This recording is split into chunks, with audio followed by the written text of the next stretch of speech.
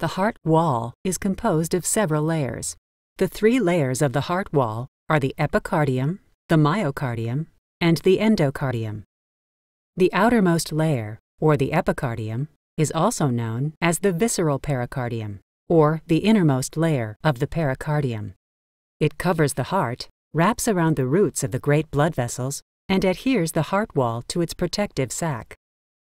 The middle layer is called the myocardium.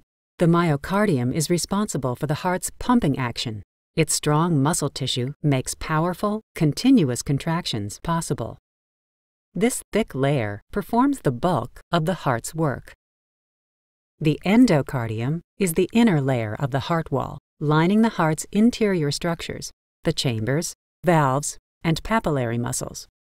The endocardium is continuous with the lining of the blood vessels that attach to the heart. Together, these three layers of the heart wall aid contraction and relaxation as the heart pumps.